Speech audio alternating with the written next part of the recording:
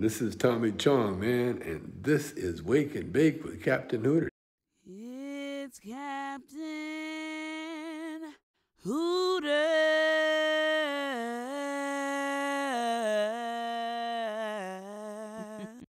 Hello?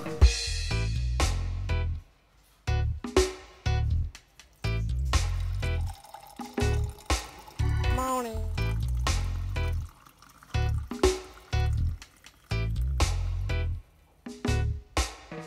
Morning.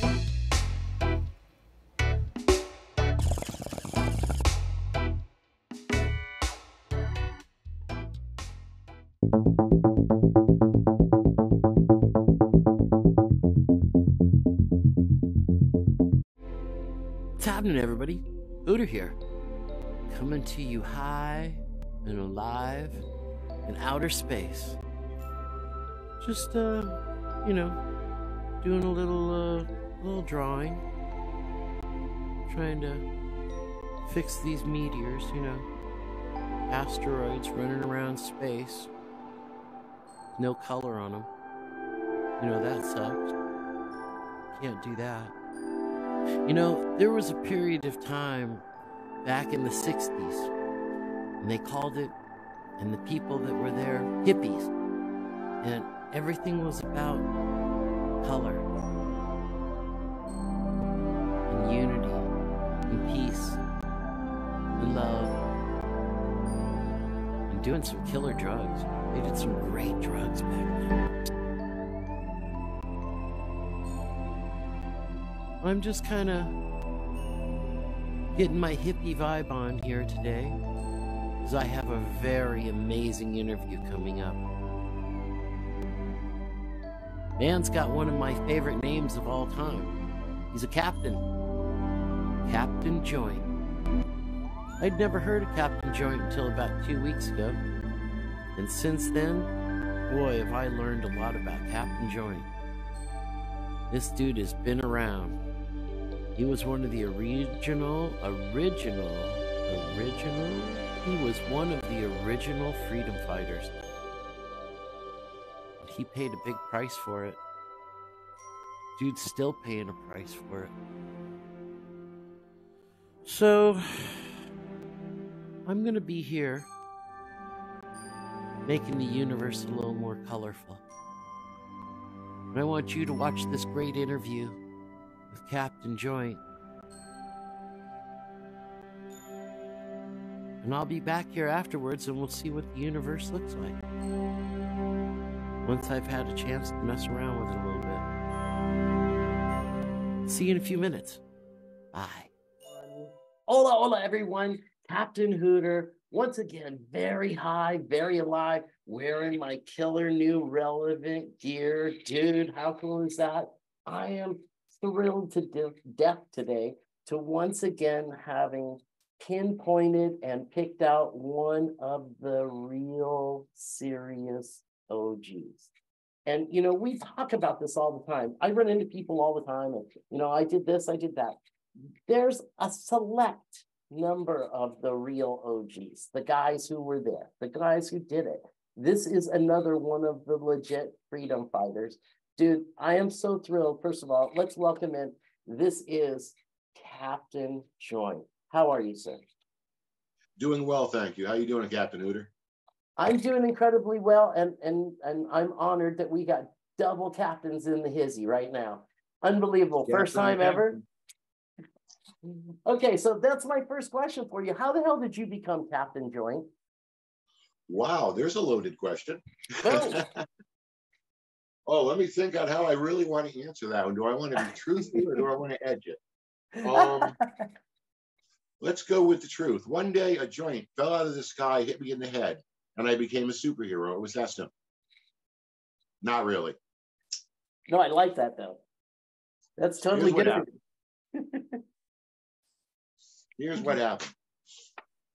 At the tender age of 16 years old, I found out you could walk into the City Hall in Hartford, Connecticut, and fill out a permit and get the park to throw a concert. And I was always a big kid. I actually, at age 14, incited my first riot at the state capitol, but that's another story. So anyway, I had a girl that was old enough, Janet Fisher, that was old enough to sign on the permit because you had to be just a little older to sign. You had to be 18 to sign. And she signed, I filled them out. They gave us the park. We started doing concerts because I had a lot of friends and knew a lot of bands. And the city's, at that point, their position on it was if you could just put something in the park for the inner city youth to do, we like you. We want to get them all in a park where we can watch them, you know, because times were turbulent back then with the Vietnam conflict. So I started doing concerts. The concerts very quickly became political. They became anti-war demonstrations. And it's about the same time I hooked up with the Youth International Party, the Yippies. Yeah. So at that point, I had attended my first smoke-in, and I turned the concerts political. This is a couple of years down the line now. I've been doing concerts about 2 years in the park, and then we started doing smoke-ins. Well, we got away with a couple of them, but then there was that one day I went in to fill out a permit, and this big guy comes in with a whole bunch of photographs of the smoke-in, and he got a picture of me running down the state capitol lawn wearing a big old black top hat and sunglasses and throwing a handful of joints. It was a great photo. I wish I could have had it. And they said, well, we don't believe that you are a responsible enough person to use the park. Okay. So at that point, because at that point I was signing my own permits too. I was old enough. So at that point I turned around. I started having other people get the permits. And I took on the persona of Captain Joint under the influence of 40 hits of LSD that I did prior to the show. I'll never forget, man. My whole mind was strobing. My buddy, Tiny Joe, very large. We always thought he was a big black guy. It turned out, a big poor black guy, but it turned out he's a big rich Indian. He owns part of the casino now. He had just enough blood to make it. I ran into him years later. It's a funny story. But anyway, Tiny Joe sings scat and stuff. And he would organize the shows on the weekends I wasn't doing the shows. So he organized a show with a body painting contest. And I showed up whacked out of my gourd on LSD, painted up like Captain Joint. And if you play that Johnny Stone Good song, you see those first black and white photos. That's me on stage in Bushnell Park at about age 18, becoming Captain Joint. And then the myth went on from there. There was a comic book, a newsprint comic book published on Captain Joint. The persona just took off. Wow. Amazing stuff. I love the fact that it was a superhero. Yes, Captain Joint was kind of the anti-hero, I guess is how you would qualify Captain Joint, because whereas society is the norm, may look upon him as the bad guy, he's really not. Actually, Steppenwolf summed it up the best in their song, Don't Step on the Grass, Sam. There's one more guy, he doesn't count, his head and clothes are too far out. Yeah. So we are crazy. So with we had Adam Brook on, who is from the Hash Bash and another one of the original freedom fighters, and all of you guys have the greatest stories, and we'll get into Jack Hare a little bit later, but you mentioned Steppenwolf. And part of the really cool part about this time frame is the access that you probably had to some of the greatest, rock and roll legends of their time. Do you have any really cool close encounters with anybody that we would know about? Close encounters of the crazy kind, yes. There was Vince Welnick. Many people know Vince was the last keyboardist as Jerry passed away. But I was aware of Vince many, many moons ago back in the 70s. The only really punk rock band I ever liked, other than the Ramones, would have had to have been the Tubes, because they were such a fusion of rock and punk. I mean, they weren't, What do you want from live? Yes, exactly. And white punks on dope. Yes. Well, the way I met Vince was kind of funny. It was in Maine at a Maine vocal show. He was playing with a band called Gent Treadley. And they did their set, of course, because Vince was with the Dead. They did a Dead set. And as I came on to sign them off the stage, I said, ladies and gentlemen, I want to announce you, we have Vince Welnick. You know him from the Dead, but I know him from many years back, the Tubes. and I could see him light up on the keyboards. It's like, Yeah. yeah, this guy remembers me, you know? And it's like, you know, I was going to ask Vince, if you and your new friends here know any of the older songs, any chance you take a request and play White Punks on Dope? Oh, wow. He gave me this great big smile. It's like, da-da-da-da. And they went into it, and they played White Punks on Dope by request on stage. Well, later on, Vince asked me about some marijuana, and I says, yeah, I could do that. So I got him like some of the best pot on, well, actually the best pot on the field, because I said, hey, this is for Vince. And people, oh, I want to impress Vince. And, you know, so I got him the best pot on the field, brought it down. He got whacked. It was Saturday night. Then comes Sunday morning. Now, Sunday morning, they had a trailer off next to the stage. This was Texas trailer. You'll hear if you play Johnny Stone Good, you'll hear there's a dedication to Tex, one of the original main vocals. He passed away. I actually took his place on the stage in Maine. But anyway, it was his trailer, and of course it's his trailer, but everybody could, you know, hang in Tex's trailer as long as they're friends with Tex, unless somebody bigger than life needs that trailer. And bigger than life, of course, in this case would be Vince Welnick. And one of the guys comes up and goes, okay, Vince needs the trailer, and of course Tex could stay because it's his trailer. But he goes, you got to go, you got to go, you got to go. And as Vince is coming up the stairs, he points to me, he goes, hey, you got to go. And I started to get up, and Vince looks up and he goes, oh no, he's got to stay. Okay, so Vince gets on the bus, and, you know, it's me and Tex and Vince. I just looked at Vince and say, hey, Vince, what's up? How you doing? He goes, I'm doing like I did an 8-ball of Coke last night. That's how I'm doing. And I got to be on stage in an hour. Can you get me any more of what you got me last night? Mm-hmm. I said, Vince, got you covered. Yeah. We were pretty good close friends after that. He put us on his guest list when he played around, me and my wife, Judy, and we'd go see him here and there. And we went to see him in this place. It was like a big setting, almost like a Foxwoods casino type setting, where they had all these doorways and stores on one side and a big stage on the other side. You know? Mm-hmm. And of course, bands playing on the stage, but there was one empty store, and they were given that empty store for changing and personal. Okay, well, Lord, I swear I've never smoked a joint in the closet before, but they wanted to be on the down low. So we went all the way to the back of the store in a damned closet, and we're smoking pot in the closet. You know, of course, you know, the smoke is like, you know, going somewhere. We didn't know where, you know. Well, the guitarist from Gent Treadley comes running in. Randy was his name. He goes, hey, you guys, you got to stop. You got to put it out. We looked at it and we go, Randy, dude, we're like in a closet. He goes, yeah, but come here and look.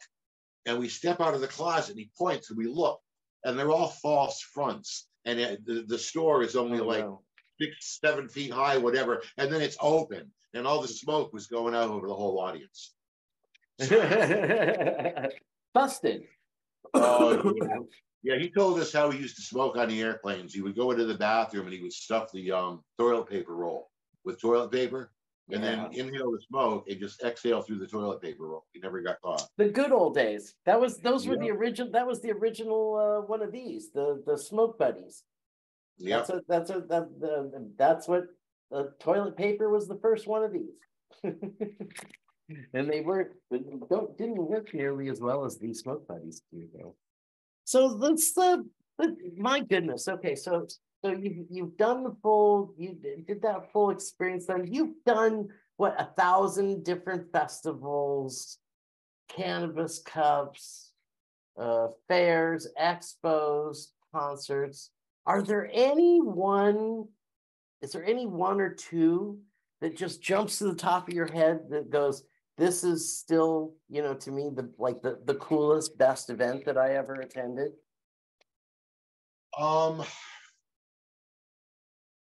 That's a double-edged sword. The best event I ever attended, or the best event I ever hosted. Yeah, because the best event that I ever attended would have had to have been the 2004 Cannabis Cup. 2002. Well, actually, this actually ties in with the best event I ever hosted. September 2002, I hosted the Boston Freedom Rally. Had a ball. About 86,000 people by the police estimate. Okay. It was amazing. We had a great time. Really did. And at that time, I had like a bus go off my front lawn that I chartered. I had another bus out of Maine from Hooter that I chartered. and the buses rolled in, and the thing, it was a hell of an event. Well, I got noticed by High Times for that, and also for a prior little something I did. And they decided I had been connected, with High Times with the Yippies since 1968. They started in 67. So I'm pretty much, original Yippie. And hey, real quick, while we're right there, because again, we've got a lot of kids, that are coming up that are watching these shows, right? And this is where this kind of knowledge gets passed from one place to the next, so that people understand. Can we discuss the difference between a hippie and a yippie?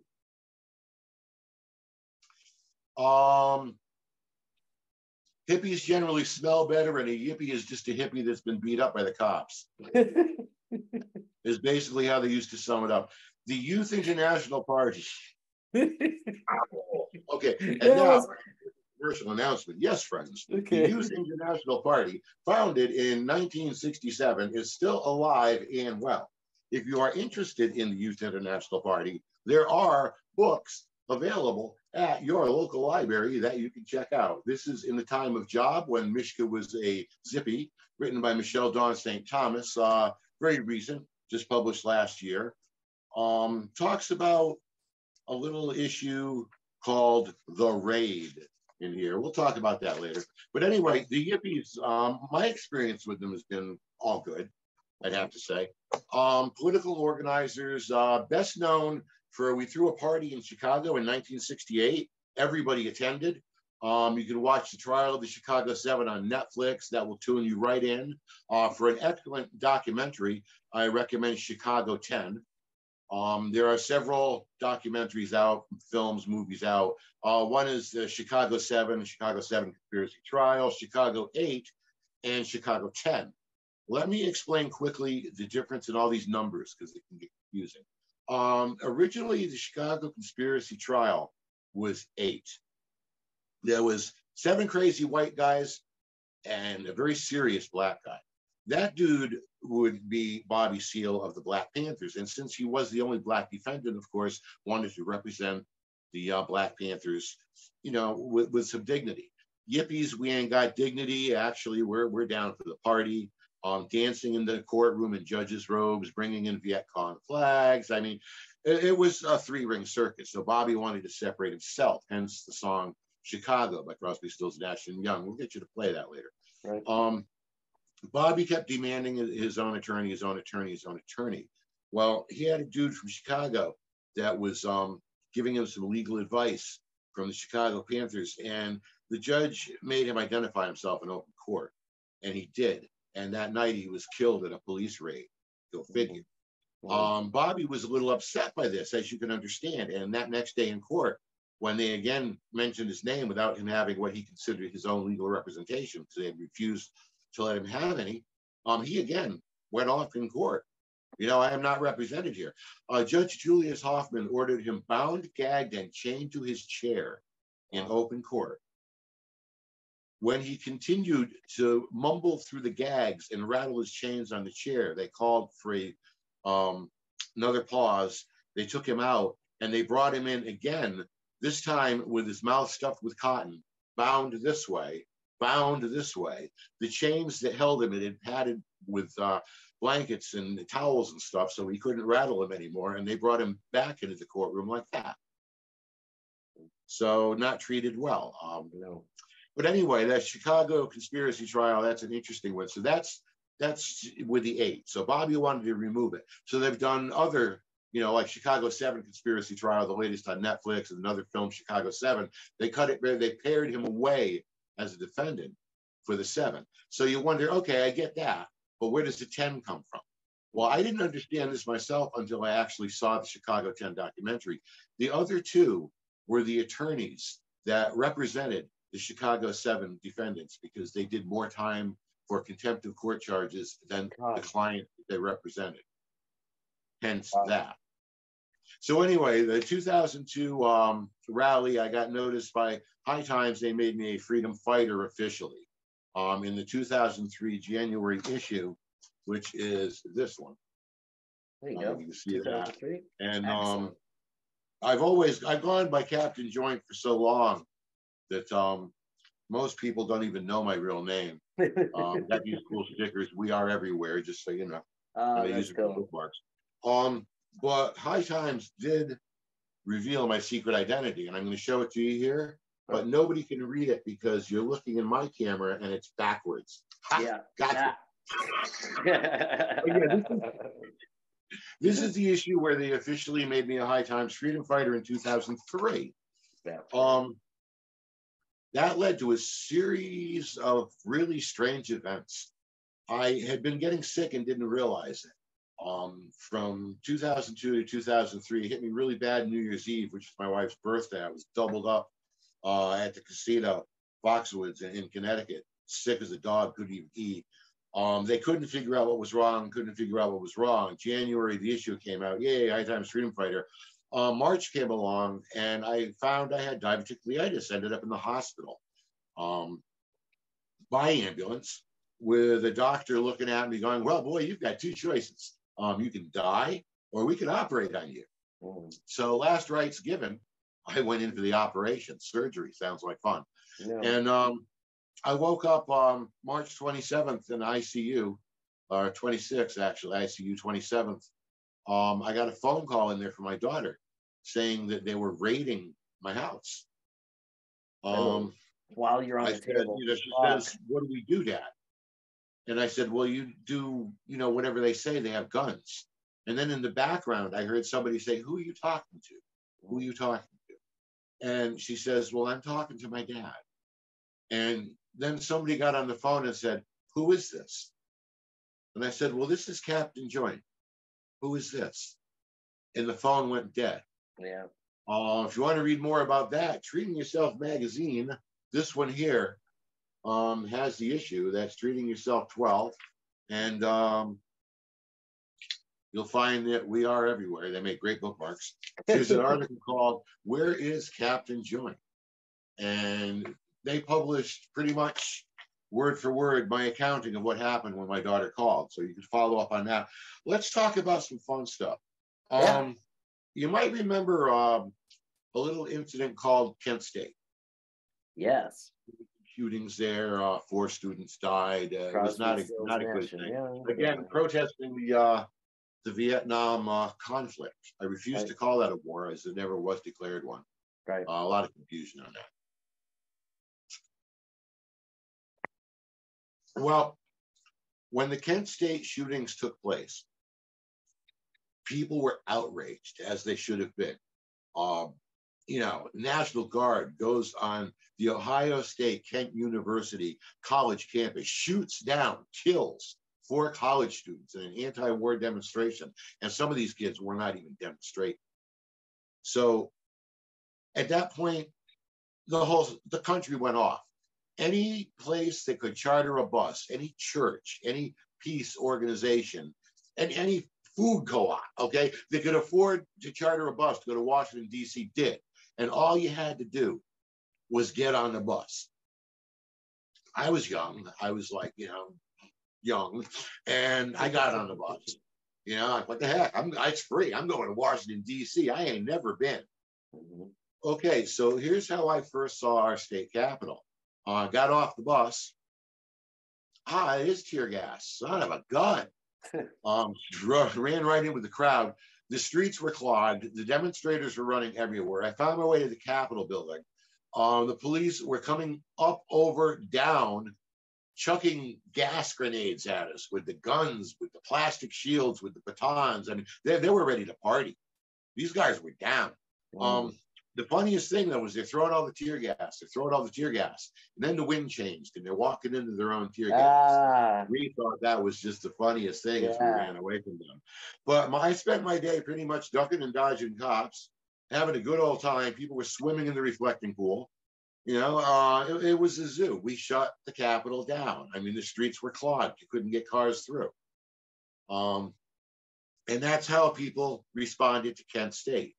Yeah. Now let's talk about Jackson State about a week later. Say what?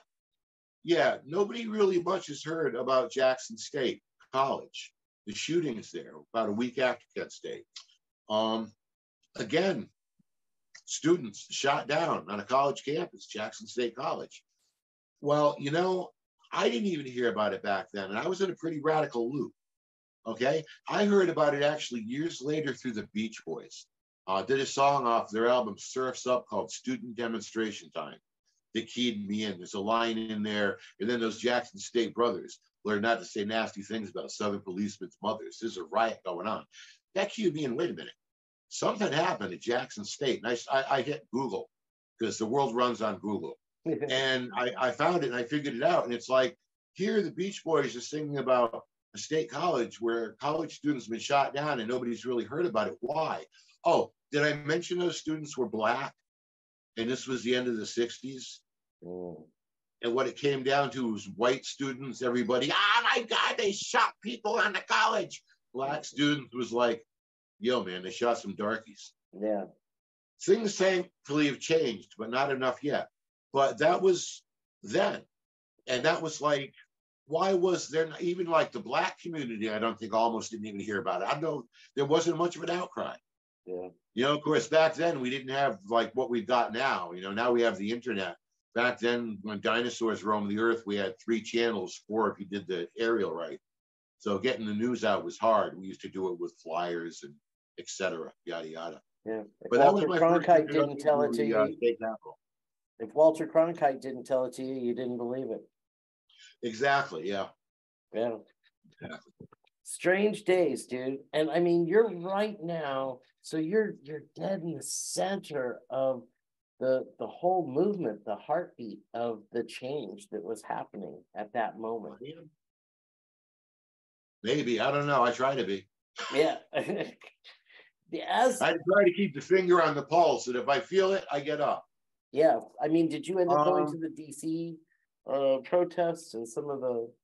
Well, being in Connecticut, I was running the loosely based Connecticut chapter of the Youth International Party. At one point, the newspaper referred to us as Captain Joint and his ragtag band of yippies. All right. But we basically did some crazy, crazy stuff, mirroring in some case a lot of the things that Abby Hoffman did, who was the founder, one of the founders of the Youth International Party. It's like he did a levitation of the Pentagon. They caught him outside the Pentagon with a bunch of people measuring the Pentagon because he was going to ring it with people and levitate it. In their minds, they did, but really, in reality, they never got off the ground because we all know that you can't levitate a building.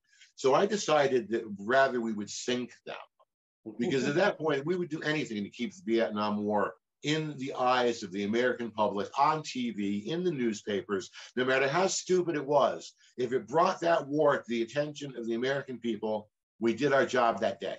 Yeah. Our job included bombing the state capitol. We announced we were going to bomb it. We showed up with weather balloons with bomb painted on the side, bounced them off.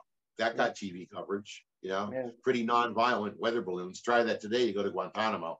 Then the other one was the sinking of the federal buildings. If we did not have the, I forget what the day was, but we gave them a target date.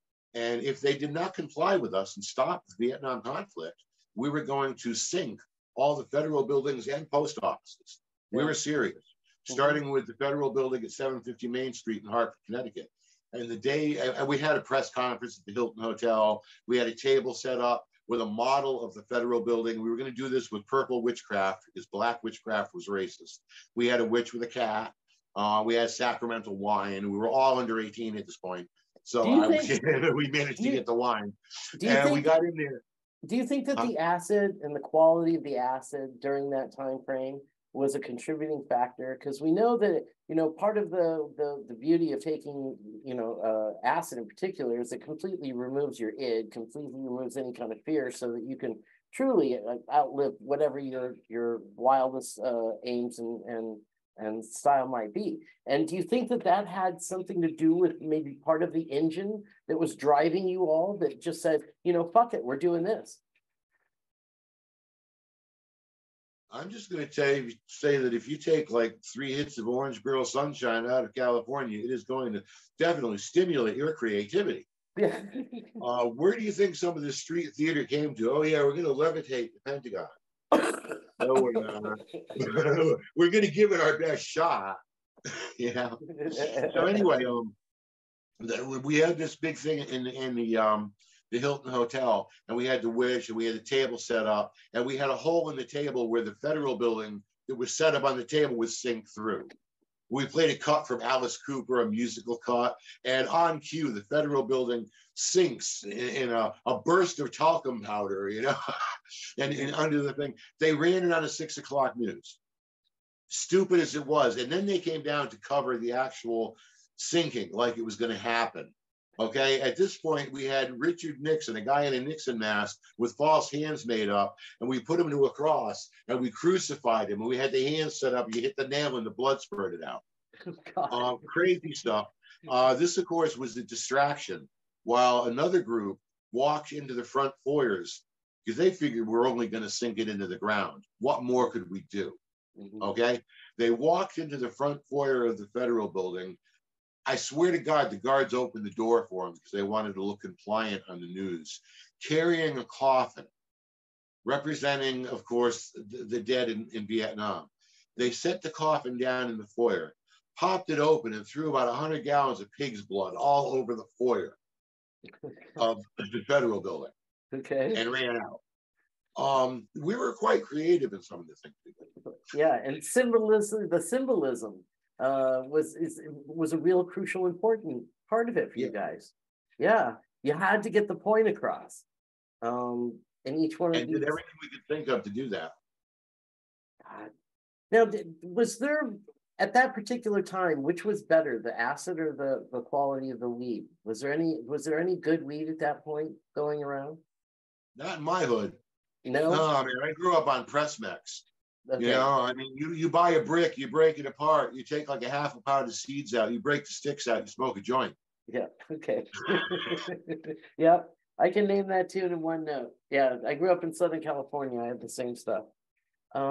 Where did you end up landing? And when, I mean, after all this phase of your life is over, now you're moving on to the next phase. Where are you at now? Right now? No, I mean after that period of time. So we're into the 70s. We're starting the 80s now. Just starting the 80s. Where were you at in the 80s? 80s.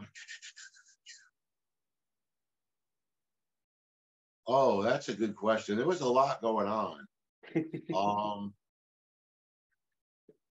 82, 84. Life was a little crazy for me. I don't even know how to sum up the 1980s. Yeah. There was a lot of personal turmoil, but I kept whacking away at what I was doing. I was in college. I went to the Nantucket Community College, and in this like 77, the end of the 70s, I had a pretty bad motorcycle accident. Took me out of the loop. Left leg was broken in 7 places, flew 45 feet, landed on my head, no helmet, proving conclusively you don't need one. Came up looking at a badly destroyed leg that they wanted to remove. Argued with them about that. Still have it with a very attractive limb. But that ran me like my last smoke-ins in that era. I remember going to with a broken leg, and then I laid back for a little bit. Was there an awareness? Was there an awareness yet that you were like Captain Johnny? And you really? Yeah. I probably wasn't as well known. Like any legend, it takes a while to establish. But yeah, I was pretty well known as Captain Joint. I think I was better known than I knew I was, if that makes any sense now. I mean, you know, I'm well known now. We've got all the merchandising and shit. Yeah. Shameless promotion. Yeah, Here baby. we go. I love that bad boy. I love it. You got to send me your address. I'll send you one of these. Yeah. I put this out. I don't know. Can I run without a filter on this show? Yeah, because absolutely. this is my fuck you to Chief Kevin P. Gleason. Okay, he was going to jail, and I made myself a bobblehead just to make the point that I'm still out there. Comes by the way in an attractive designer box. Okay, so you don't get Jude on that. It's really good. You don't get screwed anymore on that. Yeah, baby. Not a screwing on that. And that's awesome, dude. the actual piece weighs like a pound and relatively cheap. So you're not going to find a cheaper pounded joint. Yeah. That's awesome. What a great piece. That's awesome. Now, what made you come up with the bobblehead? That was just to mock the police chief? Pretty much, yeah. I decided I had the money to do it. I decided I was going to do it. You know? Fuck him if he can't take a joke. That's what I say, yeah. But I don't know, the 80s were rough. I was in college. I was dealing with a lot.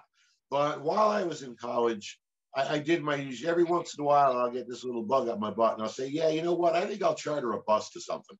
So from the Nantucket Community College, I chartered a bus to go to one of the New York City May Day J Days. Of course, back in the day, anybody that is not familiar with the history of the Yippies smoking, Youth in the National Party smoking, it started out, it was May Day J Day, National Marijuana Day. They started doing July 4th in Washington, D.C. every year. But then the May Day J Day grew.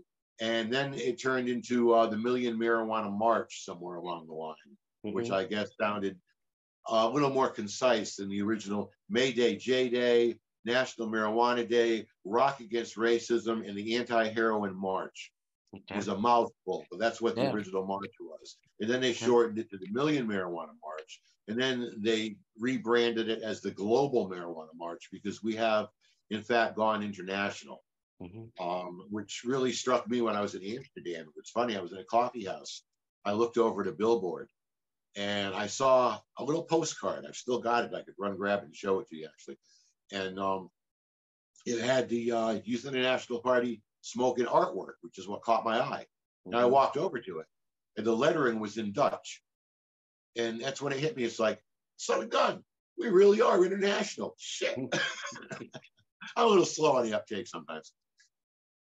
Have you been to Amsterdam a lot over the years? A couple of times. In 2004, I was a guest judge. I had just been made freedom fighter, and Steve Wishna, Steve Bloom invited me over to guest at it. And I had a lot of fun there. Come here, buddy. Come here, pal. Come here. Come see me. Come see me. Come here. We got a surprise guest. Oh, a surprise guest. Love it. Come here, Joe. I don't believe you. They set you up, didn't they? All right. What's his name? Oh, hang on. Put your hand on that. Oh, look at that. That's Trippy Doodles. Oh my God. Yeah, okay. Thank you for the coaching from the side. My daughter Star just came in, and she says that if we're going to do this, we should do the match and half. Oh yeah, you So got to there we are. do. There you go. Now There's it's me. legit. And my buddy Trippy Doodles. Trippy's like very old. He's like 14, 15 years old. Trippy Doodles. Trippy Doodle Bun. My Trippy Doodle. Oh, how adorable. Yeah, he's been my my road warrior pet. He used to travel around with me a lot. Yeah, he's been Yeah, around. he did festivals. He's older now. He stays home more now. But he was quite the little party dog. Yeah. Okay, so that's an interesting thing because my dog hates the smell. And her name is Lady Cushy, and she hates the smell of weed. Most of my dogs, they do. They we actually have a dog family. Trippy Doodles is the dad, and then we've got his lady Pandora, his main squeeze. She's about 12, and then her first litter, she had 3. She had Lace and Whiskey and Moonshine. We couldn't keep all 3, but I wanted to see what a dog family would be like. So we kept Lace, little Lacey Lou. She'll be 9 this October, and I've kind of watched this dog family, how they integrate together, how they love together, and how they take care of each other, and it's amazing to watch. Actually, if people go on YouTube and search Captain Joint, you'll find a lot of videos I've posted of my dogs. Trippy Doodle's family album explains what's going on with Trippy. He's actually dying. He has congestive heart failure. And at first we thought it was a bad cough. Then it was a really bad cough. And we took him to the vet, and it's pretty expensive to get all the testing done, but it comes back that he had congestive heart failure, and we didn't know if he was going to make it past New Year's Eve. Yeah. Well, he's doing really, really well now. He's put weight on. His cough is pretty much under control, to the tune of about $150 a month in medication. Ouch. He's taking he's taking 3 different heart pills, cough suppressants, Wow. hip joint stuff. And see, if You you know, were human, we would be saying, just get off all that and just get some weed, man. Get some Rick Simpson oil in you, and get yourself off all those medications. And yeah, for I don't think they Trippy, make Rick Simpson oil for puppies, though. Yeah, they well, probably should. Trippy has gotten into some weed from time to time accidentally. Trippy has gotten into weed. One time, my wife was making butter. I was at a festival. I get a call at the festival. Oh my God, the dog's dying. The dog's dying. I go, no, wow, what's going on? He got into the squeezings from the butter. We didn't think about it. Oh, okay, shit. what's he doing? Oh, he's just laying there. Is he breathing? Yeah, okay. Here's what you do. You lay him down on the bed. You keep an eye on him, okay? Keep water near him if he needs it. He starts moving around. He should be fine. He had himself a good buzz, but he was fine. Hey, out of all your years of seeing a billion different crafted shit, have you ever seen a great weed crafted product that was really legitimately fucking amazing?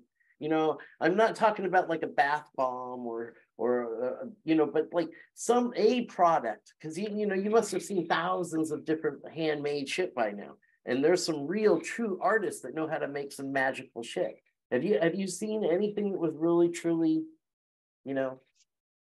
Oh, I don't know if it qualifies as art, but many, many years ago in a copy of Easy Rider magazine, they would feature all these crazy bikes. They featured one that the guy had polyurethane marijuana seeds to the entire motorcycle. With the exception of the seat, everywhere, the frame, the tank, the handlebars, I mean, the whole thing was covered and polyurethane with marijuana seeds.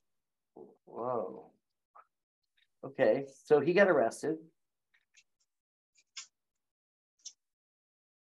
They were polyurethaned on the bike. You couldn't use them. Yeah. That they passed being illegal when they were rendered harmless. Yeah. I wouldn't drive through Texas and push my luck. Well, quite honestly, my wife and I crossed the country on my trike back 2005. And I specifically plotted around Texas. Yeah. Yeah, good call. I got to tell you, one of the kind of surprise awareness bonuses that I picked up here in Europe, living here in Europe for like the last 10 years, is that I didn't realize how much anxiety I had driving a car in the United States, in California, in anywhere, where you can, at any time, you can have those red lights go behind you and your whole life could change in like a matter of seconds. They don't do that here in Europe. That just doesn't happen. You go through a toll road every once in a while, there might be a police officer there, but I mean, mostly they're getting you for speeding on any of their speed things. And there's not a lot of the rest of that. And it's the lack of stress from that. I was realizing the other day, I don't miss that at all. I've had those lights go on and change my life. I know what you're talking about. Yeah, now that was the thing. Let's talk a little bit about that. You've had, you paid a price for when you get out there and you protest and you start jumping up and down and bringing out the man. The man then comes back and starts the games with you. And you have quite a little battle, and it's been going on for quite a while, and you're still fighting it. Well, the battle at this point, at least on a legal end, is over. The police in Holland, Massachusetts, Sergeant Scotty Haley, Chief Kevin P. Gleason, they'll never be held accountable for what they did. Explain real quickly for your viewers what happened. like we had discussed in 2003, I was made a Freedom Fighter of the Month in the January 2003 High Times. March 27th, 2003, my home was raided. The police claimed in their affidavit that I had sold marijuana to a confidential informant, a CI-62, which it took years for me to get an identity on this guy. He turned out to be a Gerald Battistoni. Where the police, their case didn't go well for them was on 3 dated, documented occasions in a sworn affidavit by police officers. They claimed I sold marijuana from my home to their confidential informant. Now, on these 3 days, I was very sick. I was in the hospital. I was rushed into surgery. It was ICU. They gave me last rites going in. There was some questions as to whether or not I was coming out. And long story short, I never met Gerald Battistoni. I never made the marijuana sales. I was not selling marijuana, running a drug cartel out of my home. This is ridiculous. It just wasn't happening. Now, Battistoni, I didn't get his identity until many years later because they chased us. They literally harassed us out of Holland, Massachusetts. When they could not do anything with that raid, they'd never charged me. I was never charged. They put out a press release to the newspaper saying I was charged with selling glass pipes. I was, but I was never charged for it. They said I was charged for selling marijuana. I didn't make those sales. I was never charged with it. It all went to magistrate, Massachusetts Commonwealth. And the magistrate decided they didn't have enough to charge me, specifically when my lawyer, Stephen Epstein, who started MassCan Normal, pointed out to them that I had not made the sales because I was in the hospital. Magistrate said, well, then we're not going to charge him for something he obviously didn't do. Well, a year and a half later, after the raid, my daughter Star is an interesting little child. She's had some issues in her life, and she went off with a couple of the local Holland cops. They were trying to catch her, and she's yelling "piggy, piggy, piggy" at one of them, and they got the cop chasing her in the woods yelling "pig." She was a kid, And the other cop looks at my wife and goes, "Aren't you ashamed to have a daughter like this?" And my wife looked at this guy a year and a half after the raid. She goes, "Aren't you ashamed for working for the most corrupt police department in Massachusetts?" And she tore him a new one.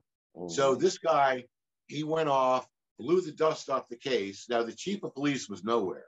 So he blew the dust off the case. This rookie decided that he was going to bring my wife and my daughter up on charges from the raid for simple possession. And he did.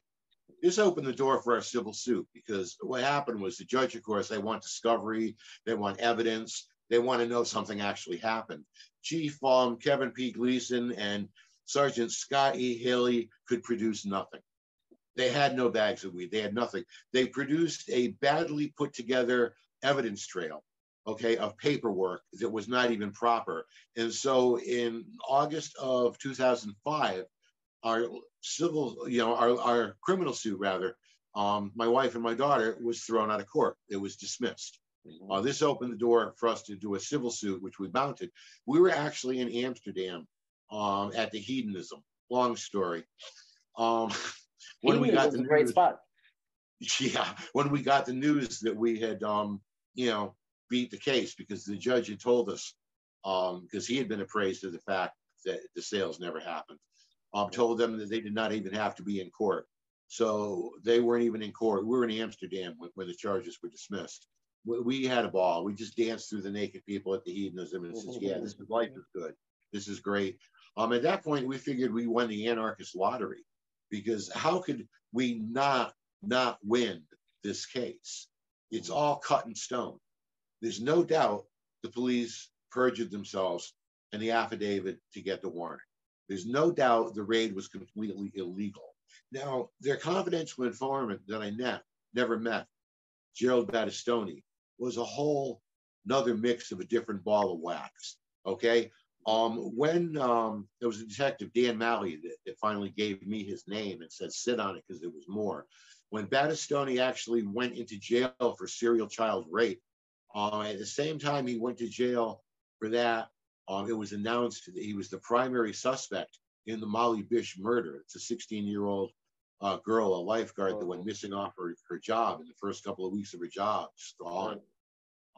They found parts. She went missing in 2000. They found parts of her in 2003. It was a sad story. And he was exposed as the primary suspect by Dan Malley of Worcester, Mass. The same time this happened, he allegedly cut his throat in jail and was put away in the mental health facilities and kept there. Wow. So nobody could talk to him. The police have thrown red herrings all over the place on the Molly Bish case. There's a long story there. They went to Florida 2009 to question a guy named Rodney Stanger, who he's doing time for decapitating his girlfriend. He's not a nice man, but they decided that he is not a person of interest in the Molly Bish case in 2009.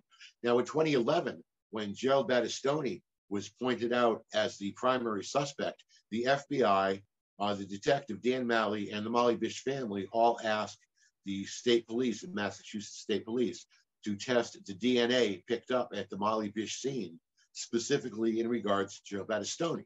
So the police immediately jumped into action, lost the DNA, sent more cops to Florida to again question Rodney Stanger, and have done everything they can to this day to cover up Gerald Battistoni as even a suspect that they're looking at. Now, if you Google Molly Bish, Mollybish, on YouTube, okay, you'll start coming up with Gerald Battistoni, right, tagged to Molly Bish, all over the place. Okay, if you read the Kim Ring articles in the Telegram and Gazette, disgusting stuff, and there'll be no doubt in the pit of your stomach, Gerald Battistoni is the killer.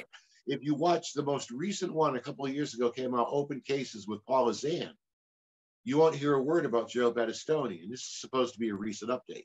But the state police were very cooperative with her in making this so-called updated documentary. It's basically exploitive TV news crap.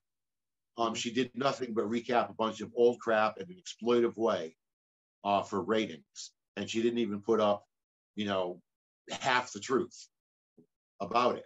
There's a serious, distinct cover-up going on with the Molly Bish case. And the only reason I am this involved in looking at that child disappearance, well, one, I moved into the area in 1997 when the first girl disappeared was a Holly Paranin. In 97, they found parts of her in 2000. Molly Bish in 2000, they found pieces in 2003. So I was living in that area when these horrors were going on. I had kids this age. I was my worst nightmare. And then they used this guy on paperwork as a CI, put him that close into my home. So I've been watching the Molly Bish case and tracking it. The DNA evidence tracking is ridiculous. The police lost it. And then when Molly would have turned 30, her sister Heather Bish raised hell. So they found it. And then they exported it to Texas for faster testing. Well, it never came back from Texas, but then they found more DNA on an old cold case because they're going to test with new stuff. No results. I've worked with private detectives on this that have contacted me. I've worked with cold case workers that have been threatened. I've been threatened. State of Massachusetts wants the Molly Bish case to go away and wants my raid case to go away. They put the super lawyers on me. I gotta tell you, just like listening to this is a fucking movie. Okay, it's a movie, it's a book, it's a documentary. Yeah. I mean, you need to get on the scribe and get that all on paper. You've got it all in your head. I mean, it's quite a story. And I mean, I did a little research after, I got a little ahead of this story a little bit, and I started doing some research. And I mean, you were talking about that guy cutting himself in the thing. Yeah, I mean, there's all kinds of little other side notes to all this. There's wormholes, I guess, is the story. It's crazy, dude. There is. Yeah, there is. There's a lot of side roads throughout. Yeah. It's the fact that you're again persevered and survived is a testament to you and the power of Captain Joint. Let me ask you another question. Is Captain Joint a dabber? Is Captain Joint like dabs or just joints or pipes? Or... Joints, bongs, dabs, edibles. Did I mention joints? Yeah. Pretty much any way I can get marijuana in.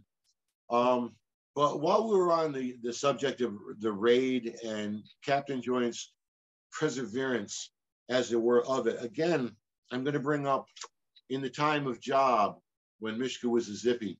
In this book, this is the first of two. There's a companion book coming out called Ride the Sky. And these books, this one touched on the raid. Ride the Sky is going to go more in depth on the raid because, well, I've had an interesting friend over the years. His name was David Peel. He passed away in 2017. He was one of the first yippies I met. And one of the wormholes that you're talking about in this would be when David Peel came to Massachusetts in 2003. Because if anyone out there of your watchers knows the legends of David Peel, he was always New York. May Day, J Day, National Marijuana Day, Million Marijuana March, Global Marijuana March, whatever you want to call it, David Peel was at the forefront in New York every year, except 2003. Because I organized in Green Hill Park the Global Marijuana March. I brought it to Massachusetts that year to Green Hill Park, and I organized it from my hospital bed. I was having a lot of complications from my diverticulitis. That year I had 4 surgeries, almost died. I was literally on life support on that Global Marijuana March day. The doctors weren't even sure if I could be there to run the event I organized. So I called my friend David Peel and I explained the situation to him and said, is there any possibility, Dave, you could come to Massachusetts and you could, do this show, either host or co-host with me. I'm not even sure if they'll give me a pass to go to it at this point.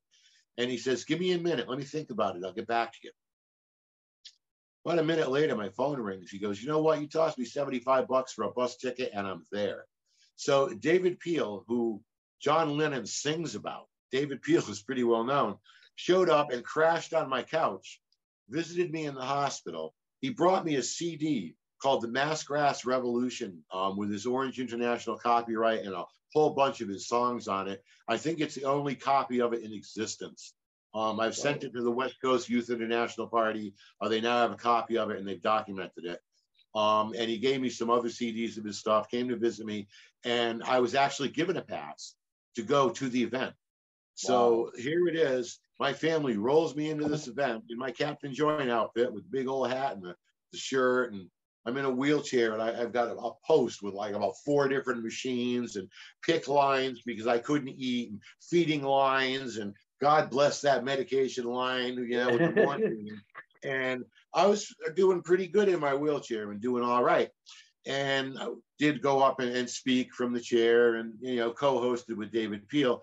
And I had set something up with David Peel my family wasn't aware of because I a stinker. David Peel says, now we're going to have Captain join up and we're going to do a song he wrote. I pulled the pick lines real quick. I got up out of the wheelchair and I went up on stage and I did my song, Johnny Stoned Good, with David Peel and the Mustangs. Everybody loved it except my family. They were pretty upset. They slapped me back in the wheelchair, and my wife had been helping. She thought she had done all the pick lines right, but we're out in, in the middle of a park. Okay, so everything's not maybe quite copacetic for being anesthetic and being clean, antiseptic and all of that. So it ended up, I got about 3 blood infections for getting up on the stage and doing my song with David Peel. And in retrospect, I would do it again. But that was the circumstances that brought David Peel to Massachusetts in 2003. And that's documented in the book, Ride the Sky, currently in the works and will be coming out, I'm not sure when, probably late this year or early next. I'm also doing some cover artwork for it. So, I'm slowing them down, I'm sure. Do you have a main website for where that will be launched? I do not. I do a lot with different publications and things. I'm not really that savvy on the computer. To be honest, I don't know how they got you in that little phone. If people are following you on would FaceTime be better, or Instagram, or Twitter, or I'm hard to follow. Yeah. Actually. I, I keep doing stuff, and it keeps, like, if you search Captain Joint on YouTube, you'll find out what I've been doing, and you might find out what I'm up to. yeah. There's not really a way to follow me unless you really follow me. I do have a Facebook page. My real name is David Bunn. And if you want to really search me out, there's a whole bunch of David Bunns out there. It's BUNN, like the coffee maker. Wish I had a piece of that, but I don't. You'll look for a picture of me standing with Brian O'Halloran from the Clerks, because I'm in Chasing Amy with those guys, holding up a big yippee flag. It's me and Brian holding the flag up, and over us is the space monster from Frankenstein Conquers the Space Monster. It's an easy website to find if you know my real name. David Bunn, that's Captain Joint. Sign on. I'll see you on Facebook. You can follow me. If you try to sell me things, you can tell me that you're a prince and you want my bank statements. You're not going to get them. But yeah, I do have a Facebook. Interesting enough, I did just lose a Facebook. They had an awful lot on it. And my computer has been attacked a few times with twice with child porn. Once shut down by Microsoft. They went through my emails, my banking information, and everything else. They cleared me of anything. I'm not into child porn, thank you. But then my Facebook page was targeted with child porn, and Facebook, they don't help you. They give you a chance to appeal. Well, the appeal is you send them a letter. Well, I sent them a letter saying, I obviously did not do this. You have a sign in from an Android phone. You can probably track who put this on my Facebook page, and you can probably do something about this. Well, no, they simply never restored my Facebook page. So I lost decades. I lost photos of me with Afro Man. I lost photos of me doing all different shows and festivals and body painting. And, it's lost. I trusted Facebook. Don't trust Facebook. There you go. You mentioned some of you've been around a ton of celebrities and people and all these different events and everything. Did anybody ever surprise you and show up with just the killer bug? And you went, oh, holy shit, didn't expect that. Yeah, it's happened. And I've surprised them with killer bud. It was kind of funny. I mentioned Afro Man. We met Afro Man in there's a venue in Harmony called Freedom Field, and a group had sponsored a show at the Freedom Field, and it was the Canna Carnival, and they had Afro Man in as the guest. I get around and meet people pretty quick, so I had met Afro Man prior to my friend Chip on security trying to shoo me away from him when I was walking up, because Chip, I've known him for years. He goes, hey, Captain Joint, I'm sorry, but part of my job here is to keep you at arm's length on this one. I said, oh, okay, Chipper. Hey, Afro Man, when you're done, like we talked about, coming over, we'll get you baked. Yeah. All right, Captain. And Chip just threw his hands off. This is the same guy that told me, no, I can't drive a go-kart at one of the shows, one of the golf carts. And 5 minutes later, I'm riding by waving at him with one that somebody, I do what I want. But anyway, me and Afro Man and my wife, Judy, his wife, Nicole, and my daughter, Christina, we all sat down by our camper, and Christina had grown some really, really fine marijuana that year. We got Afro Man baked on it, and we talked to him a little bit, and his song, Because I Get High, came up, which I personally kind of liked, but I saw it as kind of a parody. Well, my wife is very opinionated, Judy is, and she saw it as beyond parody. She saw it as insulting to stoners. I didn't clean my room because I got high. Well, I cleaned my room when I was high. I just didn't remember, and I'm going to be a quadriplegic because I got high. And she took offense to it. And she talked to Afro Man about it, and he kind of got it. And it surprised me because it turns out that he's done a remix, a clean version. Right, he did a clean. I smoked marijuana for my glaucoma, and I got high. And at the end of it, he's got a link to the National Organization for the Reform of Marijuana Laws, which, by the way, I also support and have since the 1970s. Keith Strope, I know pretty well from, introducing him on stages, and I've blindsided him a few times. We've had some fun. But Normal and the Yippies usually oil and water, because Keith had said back in the day that the one thing, his worst nightmare was the image of the long-haired, wild-eyed youth smoking dope in the streets. And that was his quote. And of course, we are the yippies. We were those wild-eyed youth smoking dope in the streets at our festivals and the Global Marijuana March and the 4th of July smoking and anywhere we happen to be, actually. Yeah. So we were as well, but Keith and I get along because, you know, there's two different ideologies working in the same direction for the same thing. We were guerrilla theater, shock theater, keep it in the news and be crazy. And you need those lawyers to balance things out. So we had Keith Strop and Normal and the lawyers, and then we had the yippies and the crazies, you know, and each needed the other. It's a very symbiotic relationship. Sure. And I supported both because in the 2000s, let's just ballpark it. In the 2000s, my wife, my daughter, my son-in-law, myself, we were all on the board of directors of MassCan NORML, which is Massachusetts National Organization for the Reform of Marijuana Laws. This was when the raid took place, and I was, you know, the Boston MC for 2002, and brought Arlo Guthrie's son, Abe Guthrie's band in, Xavier, to play, and softened up some of the heavy metal stuff, you know, because that was too much. I mean, we had to like balance that out. But anyway, in the 2000s, board of directors, MassCan NORML, and I'm yippie. That's an anomaly because we never really, the two didn't really like, but we kind of, for some reason, I mesh and I mix with both. And that was what got me into Maine and to Foodafest because, you know, I'm the crazy working with the suits. Well, the head suit, Steve Epstein, comes up to me. He goes, "Hey, CJ, listen, there's this event in Maine and they want us to send someone to speak and none of us are too comfortable. And we're wondering if you might want to go." Oh, yeah. And I says, "Well, you know, what's the event?" And he goes, "Well, it's called Foodafest." And I said, "Sure. You know, what's the spin on this?" And he goes, "Well, it's fully undressed dancing activism. There's going to be nudity there." I thought about it for a minute. I said, "I'll take my camera. I don't mind talking to naked people. It'll be fun." You know? And so in 2001, I went to the Foodafest, my first show in Maine. And it was a lot of fun, interesting. I got on really well with Aaron Fuda, who has an interesting story. His father actually was the first guy to get arrested for streaking at college. Really? Yes. And Aaron just carries on the family tradition. He's naked on his bongos every year at this thing. It's a riot. Streaking. But, that was in the 70s. Wasn't that the 70s? Yes, his father was the first streaker to get arrested in a college.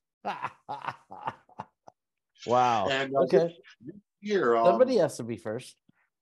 Well, this year, the weekend, July 29th, is the 20-year anniversary of the 2002 Foodafest raid. 2001, I met Aaron. 2002, I came on as the MC of his show, and the show got raided.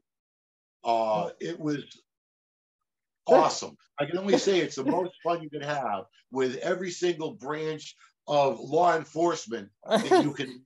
They had the gang unit. They had the border patrol. They had the Boy Scouts out there. Right? They had Barnum and Bailey. They had guys with fully automatic weapons on top of Aaron Fuda's double-decker bus. Well, there were titties. There were the double-decker purple bus. It's got a Chevy van, I think it is, welded to the top. There were boobies out there. Levels. That's why. There were boobies out there. That's why. I think the boobies had the machine guns at this point. Yeah. But they had people up on Aaron's double-decker bus leveling fully automatic weapons on the crowd. My experience here was I had just come back from doing a Stony ride in town and got some food and was cooking some burgers. And I looked over the side of my tent. This guy steps around the tent and it's like he's in full camo. He's got the face paint. He's got a fully automatic weapon and he smiles at me. So what do you do when somebody with a fully automatic weapon smiles at you? You smile back. Okay, my wife was sitting off this way. And our younger son, Cougar, comes up, very young. He goes, Mommy, there's guys here with guns. And she looked up and she looked over and she saw the guy smiling. And she looks down, she goes, "Oh, it's okay, honey. It's Aaron's friends. They're doing the puppet show." Because this was something Aaron would do. But then our older son, a little bit older, Danny, comes up. He goes, Ma, look again. Those ain't no fucking paintball guns. And she looks again and she realizes, there ain't no fucking paintball guns. And as she's realizing it, I'm looking past the tent and I'm seeing like all these hippies, some of them naked, running out of the woods with all these guys with guns coming up behind him. And it's like, yep, we're being raided. Now, I had invited Roger Leisner from the main indie news to this show. I told him it's fully undressed dancing activism. Of course, Roger, that rang in, boobies, bring the camera. We're badass guys, we are. Sure. So he did. And what was he doing? But he was taking a picture of my friend Amber getting her boobies painted when his friend said, Roger, we're being raided right now. Roger stepped back from this big rock, okay, and Amber's being painted over here, and he steps back and he looks down the Hooter Road, and he sees this cop walking in with a badge swinging. He took a picture. Roger had a very intimidating camera. He had a lens out to here, okay? So he took a picture, ducks back to the rock, hides his pipe, hides his pot, okay, and then comes out shooting.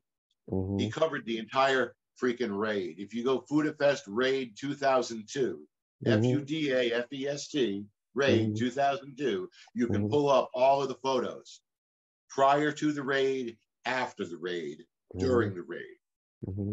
They're a riot to look at because the cops came in. There was a school teacher there. She was experimenting with nudity for the first time, and they would not even allow her to put a shirt on during the raid. They walked her with about 300 people naked down to the main road. Well, yeah, public indecency. That's what they do. No, they couldn't arrest her for it because she was legal on his property, and they coerced her down the road. They would not allow her to get dressed, so she was not arrested. But she, you know, it's one thing if a woman wants to be naked. It's an entire differently thing if you force her at gunpoint. I think the cops should have been brought up on charges on that one. I think they should have allowed her to put a shirt on. Yeah. You know, shenanigans takes place a lot out there, you know. Yes, yes. The raid was a riot because the police, they went through, they couldn't find a bag of pot at a pot show. They found like a bag of joints in Aaron's shirt pocket inside his bus, and all the money he had collected, you know, for the festival, which was about $2,000 to pay the bands and cleanup and stuff. Not a lot of money. He doesn't really make money on his festival. He does it for fun. It's a 3-day festival. Right now the price is up to $25, I think. Find that somewhere else. I dare you. So it's more of a party. It's a family party. So they busted him for a bag of joints. They took all his money.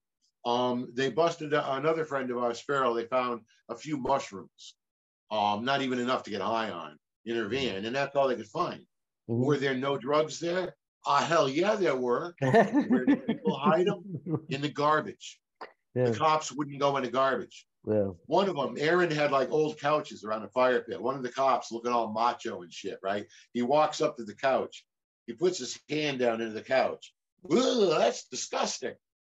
We looked at him. It's like, dude, the couch has been there for 10 years now. It's old. It's moldy. What did you think you were going to find? So anyway, after the cops left, about 1,000 people poured in. And the party continued that night. And you'll see the pictures of like the fire with the girls dancing up on the rocks topless. And, you know, it just rocked. Before the raid, after the raid, and we had pretty good fun with them during the raid. Now, right after that, because there's a lot of festivals in Maine, they had Hempstock. And they had the Great Hempstock Raid. 2002 was Dude, another raid? Raid year. They just kept playing with us. And it was interesting what happened at that one because, you know, at that point I had replaced Tex on the stage and I was working pretty close with the vocals. I was vending glass, although my glass got taken out of there quite quickly when the cops came rolling up with warrants. My experience on this one was pretty simple. I stepped out of the porta potty the same time my buddy Larry did. And Larry goes, man, I'm glad I didn't step out of here smoking my pipe.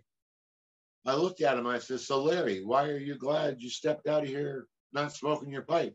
He goes, look down the hill. I looked down the hill, there's police cars, don't know how I missed this. They're raiding the glass vendors. They came in with warrants specific for the glass vendors. I looked down at my tent, my wife's sitting at the front, she threw me a little wave, and I see my kids coming out of the back of the tent with all my glass. It's like, they're huffing it, okay?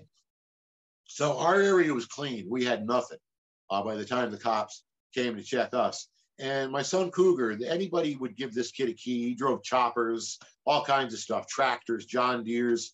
And they'd give him a key to drive anything. Well, at this point, he's driving one of their garbage wagons, and he's driving around or throwing bags of garbage on the wagon. He's driving off and driving back, and I'm watching him. And I signal him over. They go, Cougar, it's great. You want to clean up. You realize, though, we're being raided, right? And he goes, yeah. You know what I'm doing? I says, no, what are you doing? He goes, remember the Food Fest raid where the cops wouldn't look in the garbage? I said, yeah. He says, we got all the illegal stuff up here. We're covering it with garbage. You go, boy. I feel bad. It's like you very unjustly, obviously, had to get endure more than what is necessary, but at the same time, it kind of was necessary, and to have people like you fighting against the power in order to kind of prevent the shenanigans from happening again, right? And that's where we all have a debt to you, and thank you for fighting these battles, because you've been fighting your ass off, dude. And it's one thing to be the happy good part about being Captain Joint, but the responsibility of being Captain Joint, it was another price, and much respect, and freedom fighter squared, I guess is what you would say. It's you got a couple of extra ones on there. What's going to be next for you? What's coming up? What events do you have coming this year? And weekend of July 29th, 20th anniversary of Food Fest, I'm going to be there. Mm-hmm. Harmony has a new show now. I think it's the second annual. It's called Glow Hard. It's EDM music, electronic dance music. Yeah. And I've got a lot of friends on that scene. Yeah. So I'm going to be checking that one out. Are you an EDM person? Do you like EDM? Let's just say I enjoy the overall flavor of the shows more than I do the music. The music to me appears somewhat repetitious. Yeah. I'm more, old time rock and roll. Yeah, there you go. Okay. And I'd have to say that my favorite performer, my alibi actually, is Alice Cooper. And the reason I call him an alibi is because on October 30th, 2002, this is a funny little wormhole on my story. Okay. October 30th, 2002, my wife and I decided to disconnect from the phone, from the social media. We're going to the damn Alice Cooper show. We're going to Foxwoods, damn it. We got tickets to the Halloween show of Brutal Planet. Okay, he was there with his daughter Calico Cooper, who he introduced as his own little nightmare. My wife and I had a great time at this show, at the hotel. We unplugged. We left our home in Holland, Massachusetts. We had a pretty good time. And then the next day after the Alice Cooper show, I called my daughter from the hotel. I said, so we had a pretty good time. How are things for you? And she goes, well, Dad, an hour after you and Mom rolled out of the driveway, well, he was the oldest living member of Mass Normal at that time. I love it, man. So you are a descendant of the descendant. The proper leaf from the tree. My lineage actually goes back to Abraham Lincoln and to Daniel Boone, who, until I saw my family tree, I thought he was a fictional character. Yeah. But I'm related to Daniel Boone. I'm related to Abraham Lincoln. I wonder what kind of weed Abraham Lincoln smoked. He must have had some killer bud. Probably not press mix at that time. I think they were growing their own. Yeah. No, I bet you there was some shit. They had something. They were probably pairing it with a really good a mash whiskey that they also made out there in Kentucky, right? Ooh. Good stuff. Yeah. Kind sir, thank you so much for taking the time today. I think that we're just kind of scraping the surface, but I think we've got a really good kind of a feel now for kind of the journey that you've been on so far to get to this point. And again, this is exactly what I'm looking to do, because I want the next generation to understand, you know, things didn't just happen this way. People had to pay a price, and people had to fight and go and continue to fight, even when they said that, you know, a thousand times that this is the wrong direction. You had to keep going and keep going back and keep going back. And that's how the advances were made. And, you know, again, that's again, we all owe you a debt, and thank you so much. And I can't wait to see. I've got all kinds of editing to do to add pictures to all the great stories that we talked about. And I do have some great booby pictures also, everyone. So I just want to let you know. You know, rest assured that we've got some beautiful artwork. So my current plans, like I said, working with the West Coast Youth International Party through their publications of like in the time of job, when Michigan was a zippy, covers a little bit of the raid. That gets it out to the public. The next book, Ride the Sky, will cover a little bit more of the raid. That gets it out to the public. These outcries I'm doing, my blogging and my Facebook, I am looking actively for a documentary filmmaker, and I am putting my marijuana politics everywhere I can, even some places where you might not expect to find it. Like, one way to follow me is I've been writing for this magazine.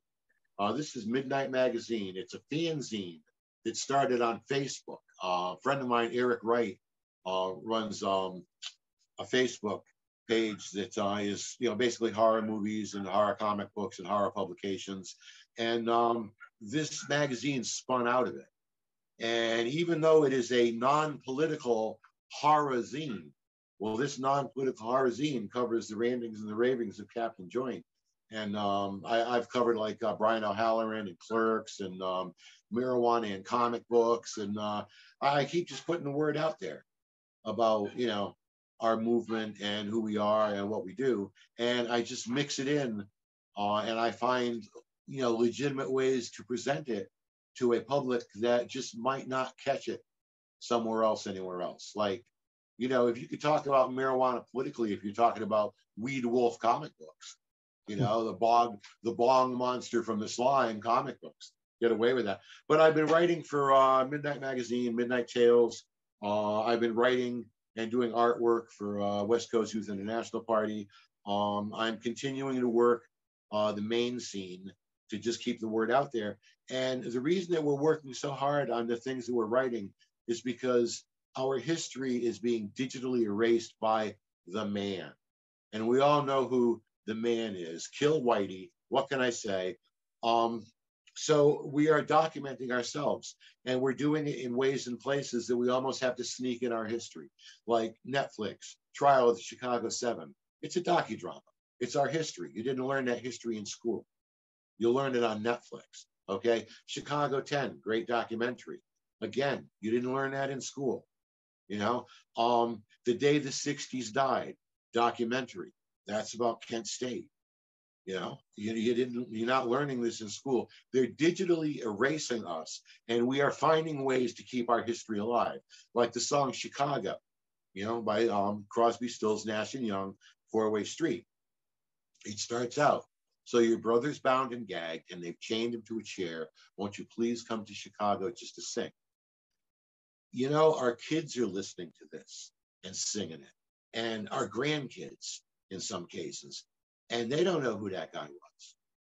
They don't know who was bound and gagged. It's the words to a song until they look into it and they find it's our history. The song Ohio, Tin Soldiers and Nixon Coming. We're finally on our own. You know, Four Dead in Ohio. It's like our history is in our music.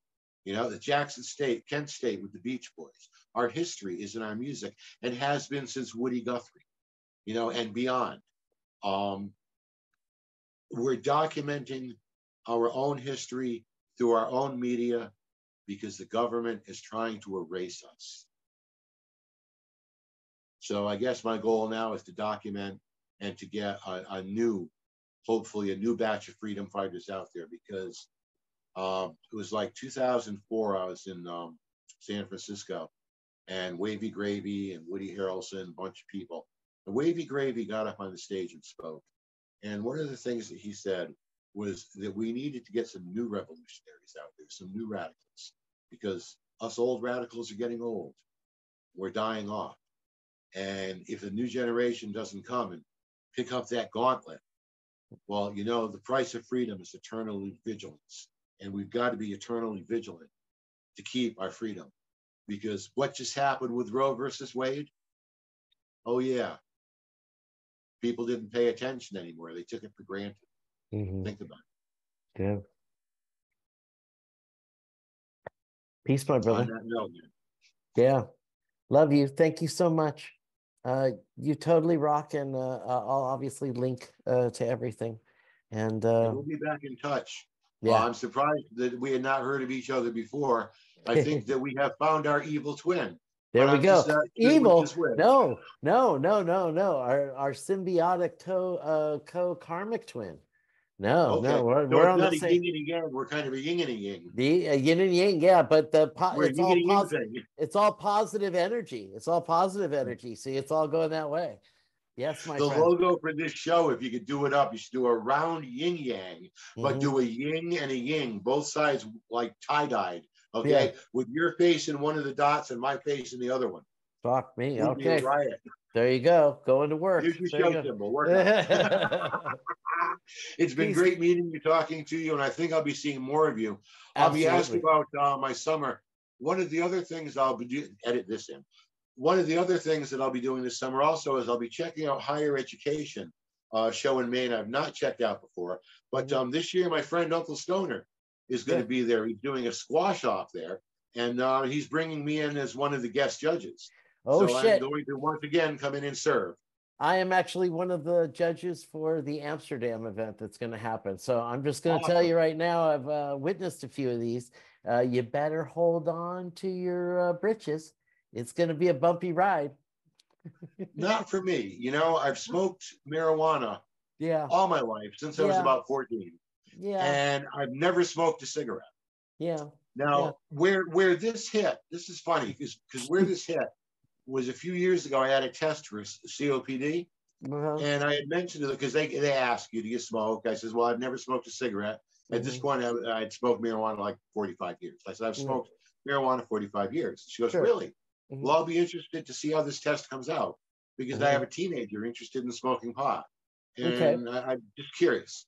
So when I went back to my test results, the lady says, you know, your lungs test out cleaner than somebody that's never smoked anything. Perfect. Are you a big dabber? Not so much a big dabber, but I've done a good share of a lot of them. Like when it's available, I do it. I don't stop. When marijuana is available, I do it. I don't stop. Can't wait. I can smoke pretty much anybody under the table. Oh, I love it. It's my superpower. I can make marijuana disappear. Ah, there we go. Now we've come into the same realm of where Captain Hooter came into play. Because when I first became Captain Hooter, that's how I became Captain Hooter. It was who was the one that could smoke that big giant bowl all in one hit? Who's the one that could finish off that joint, who could roll, who could do, it was always the whatever nobody else normal human could normally do. Who's going to take the whole gravity There bomb? you go. When are you going to come out of the plastic bag? Yeah. There it is. Yeah. They said it was impossible. This is a job for Captain Hooter. Exactly. It's been my honor, sir. I can't wait to talk to you next time, and we will we'll wrap this one up and smoke the good stuff, man. I'll see you next time. Roll it, wrap it. Yeah. We got it. Thank you much, Captain Hooter. Awesome, man. Well, hey, welcome back, everyone. What did I tell you? I told you there's stories there. That well goes deep, as they say. Quite an amazing man. Anyway, I have so much respect for him, and thank you so much, Captain Joint, for coming and joining us here today. All right, everyone, I think we're on our way. Oh, wait, there is one more thing. Hit it.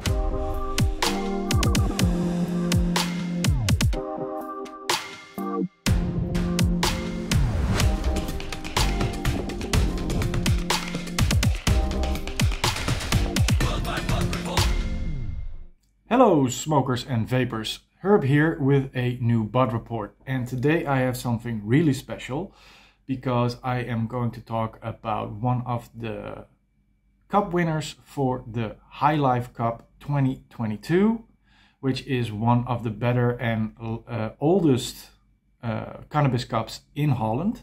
And today we're going to discuss the first prize winner in the Kush category, the OG Kush number 18 Special Reserve by coffee shop Daisy Duck in Den Haag. And I can tell you right now, it is a winner for a reason. Let's start with the look of the bud. Because in the beginning, when I saw it in the wrong light, in a little bit of a dark room, I thought I saw some botrytis, you know, some bud rot there, because it had a lot of brown spots in it. But that was only at first look, because when I looked at it with the right lighting, I could see that it actually was a deep purple hue, which is something that you see in a lot of bud, and doesn't necessarily have to mean that it's a bad thing. It's a temperature thing. So it's absolutely not a problem, and it was definitely not bud rot. Let me just say that, because if I opened the bud after that, I saw that the branches and the calyx were all beautifully fresh green, and it looked really crisp. The bud structure itself was very open and fluffy, and I liked that, and it had the nice kind of stickiness. So all in all, the bud looked great. Trichome heads were beautifully opaque and milky, so that's another thing you really want to see. That gives me the impression that this bud indeed, as they call it, a special reserve, has been cured right. All in all, Daisy Duck in general is a really good coffee shop. They really know what they're doing.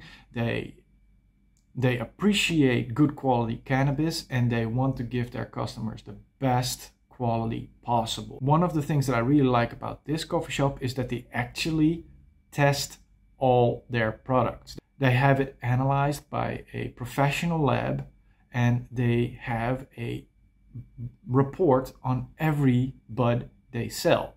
We're gonna take a look at that in a minute. But first I want to talk about aroma. So as you can see, I ground some up here. I always do that to let all the terpenes come out. Oh, immediately you get this sweet, flowery and spicy aroma profile.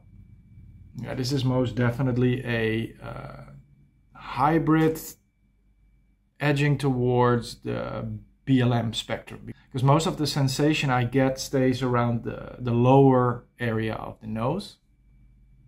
So already a prediction, I'm pretty sure this is a very sedative, calming bud. Okay, so next to that sweet, flowery and spicy aroma, I also get a woody, musky undertone. And in the high notes, there is this piney, almost grapefruit kind of finish. So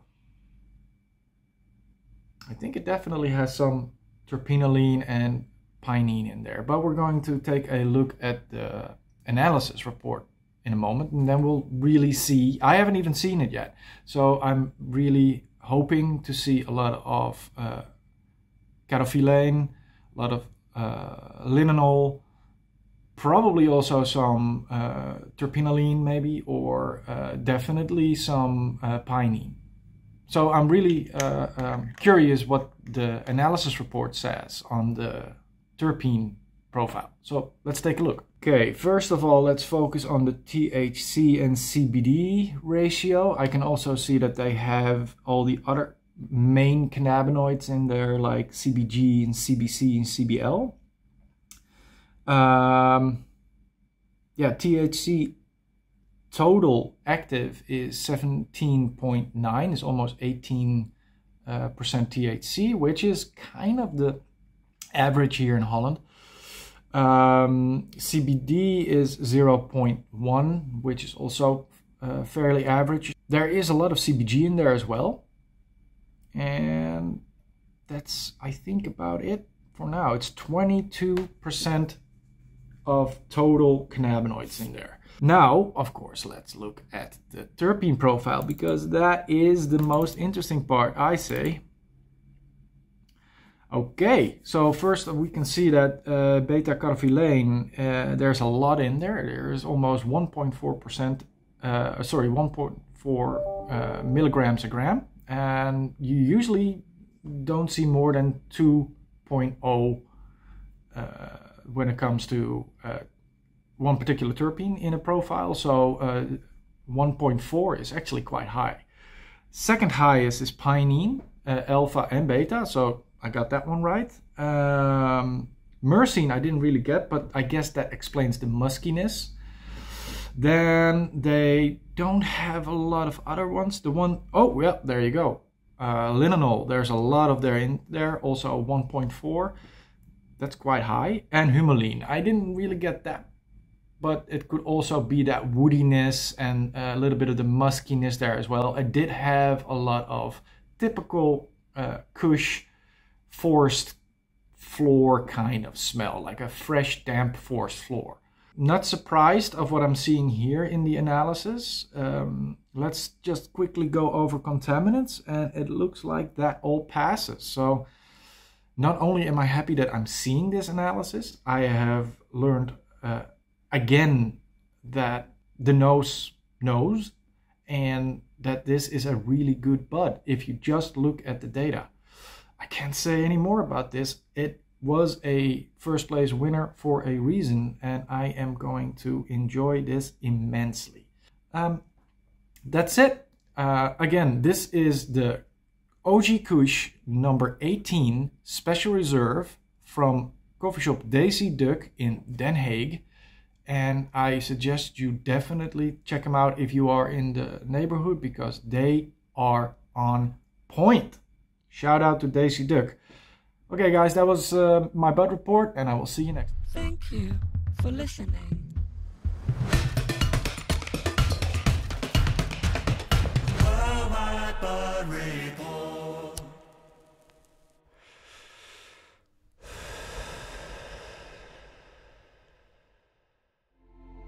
All right, thanks everyone for joining me again today, and we will see you next week with a brand new Wake and Bake with Captain Hooter. Ciao for now.